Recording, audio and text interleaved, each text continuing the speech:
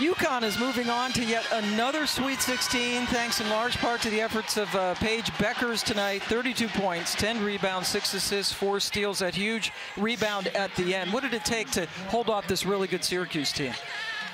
Team effort, a lot of physicality, a lot of mental toughness. Actually, in the Notre Dame game, Nika fouled out early, and this time we had a different mentality about it. But just last year against Baylor in the second round at home, I just remember going back in my car and just being very emotional, not being able to play in this atmosphere, in this environment, in this high-stakes game. And I prayed about it. I just got to give all glory to God and my teammates and my coaching staff, but we played one heck of a game, and that's a really great team on the other side in Syracuse. Coach Auriemma said that when he came to watch you in high school that you were playing about a minute-and-a-half stretches. Today you played 40 minutes, but he also said during those times in high school you were like a balloon, like you were all over everywhere but had to come out. What was it about the sustainability to be able to play 40 minutes the way that you did in this game? Just mental toughness. At this point of the season, everybody's tired, everybody's got aches and boo-boos, and it's win or go home. We just want to continue playing and try to get another 40 minutes, and I wanted another road trip with this team.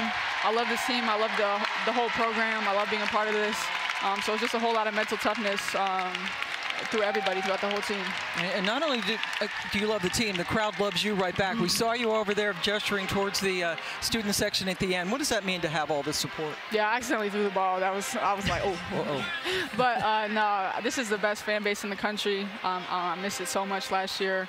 And we wouldn't be who we are without them, their support, and just their love that they show us. And for us to give back and play hard is what we want to do.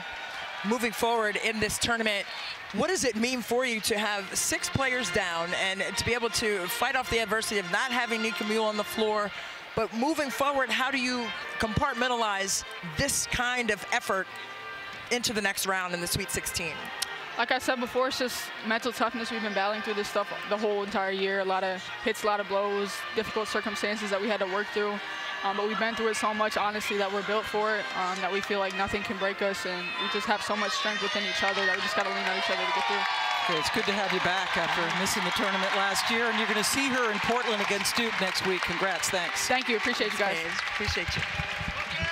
Really good. Oh, good.